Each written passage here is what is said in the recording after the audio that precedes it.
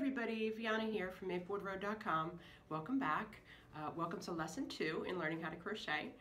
In lesson 1 in the previous video, we learned how to do the chain stitch and the single crochet, which are really the building blocks that you need to get started in learning how to crochet. So now we're ready to move on, and we're going to learn a few more stitches, which you'll see are based on the single crochet, and we're going to grow from there. So in this video, we're going to learn the half double crochet, the double crochet, and the triple crochet. So let's get started.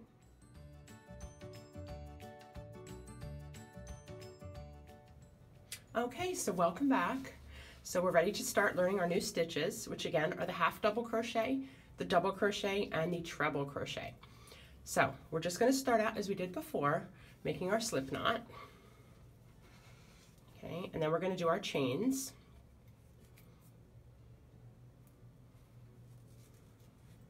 Okay, I'm going to do 10 chains. And you're going to insert under, pull through, insert under, and pull through.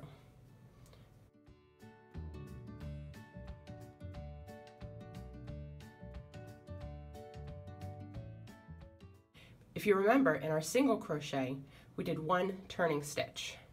Now for the half double crochet, we're going to do 2.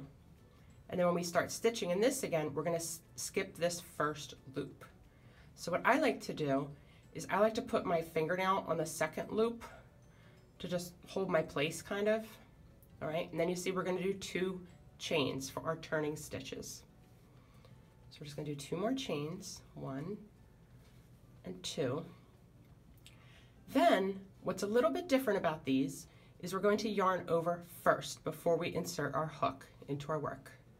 So we're going to yarn over, and then we're going to insert it into that second loop. So you'll see now we have 3 loops on our hook. I'm going to yarn over, and you're going to pull through only the first one. Now we have 3. You're going to yarn over again and pull through everything. So you'll see what happened with that turning stitch. That is now our first column, as I call them. Okay, and you'll see. So that was actually our second one. So this is 1, 2. We're going to yarn over again, go into the next loop. We have 3 loops on our hook now. So we're going to yarn over, pull through the first one only. Yarn over, pull through all 3. Now we have 3. You can see here, 1, 2, 3. We're going to continue doing this across until we have all 10.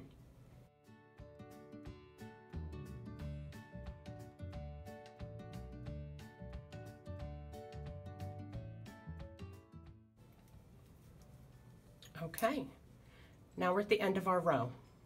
And you'll see these are a bit taller than the single crochet. And now we have 10, which is what we started with in our chain stitch. So now, just like in the single crochet, we're going to flip our work over. Again, you're going to do those 2 turning stitches. That is for the half double crochet again. So we're going to do 2 chains. We're going to skip that first one because this turning chain will act as our first one. Okay? If you're not sure, you can count back. 1, 2, 3, 4, 5, 6, 7, 8, 9, and this is our 10th. So this is where we want to insert our hook into this one. Okay? Yarn over, insert into here, and remember both loops, the top and bottom, or the back and front, whichever you prefer. Yarn over, pull through the work only, yarn over, pull through everything. We now have 2. Okay, again, yarn over, through the work only, 1, 2, 3 loops on our hook. So yarn over, pull through the work only, yarn over, pull through everything. So again, I'm just going to finish this row.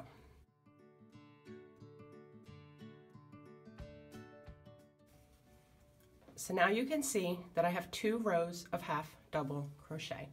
And you can see again that they are a little bit taller than the single crochet.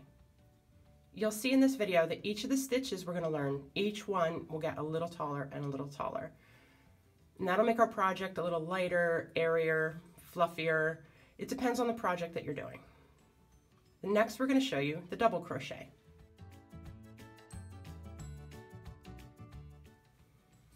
Okay, now we're ready to learn the double crochet.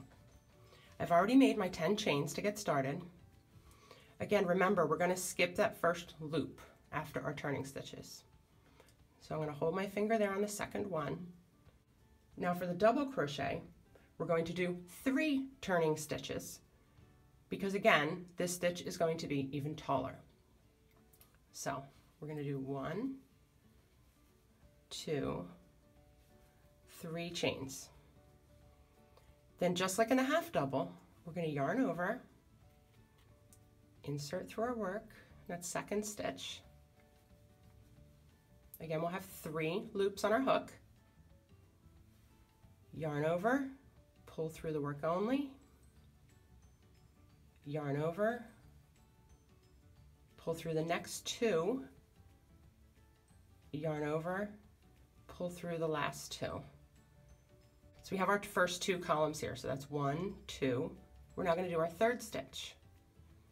Yarn over, insert through the work, yarn over, work only. In all of these stitches, you're going to pull through the work only on your first move. Then you're going to yarn over again, pull through the next 2, yarn over again, pull through the last 2. I'm just going to continue along this row. So now we've completed our first row of double crochet. You can count how many stitches we have here, or how many columns I call them. 1, 2, 3, 4, 5, 6, 7, 8, 9. Oops. And 10. See, that's why I always count, just to be sure. Okay, I even still get fooled sometimes. So again, now we're going to turn our work. You're going to do your 3 chain stitches for the double crochet, and you're going to continue on as before. Okay, now we're ready to move on to our treble crochet.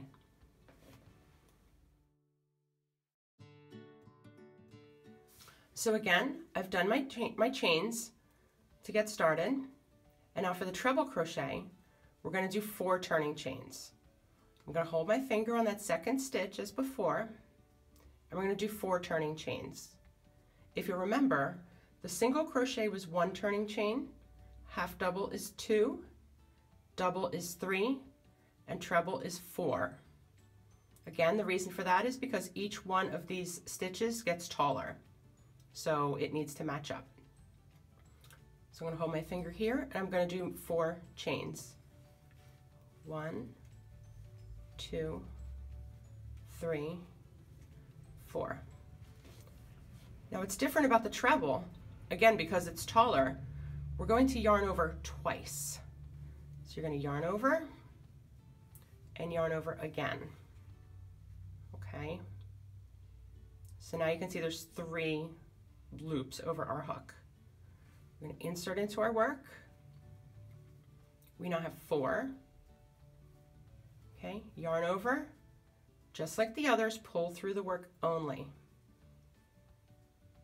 Okay, and now we're going to yarn over and we're going to pull through 2 loops each time. So yarn over, pull through 2.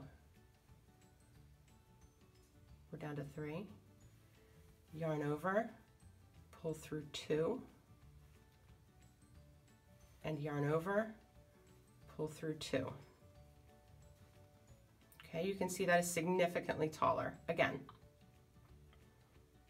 we're going to yarn over twice, insert into our work, yarn over, pull through the work only, yarn over, pull through 2 at a time. So the first 2, yarn over, the next 2, yarn over, the last 2. So you can see we now have 3.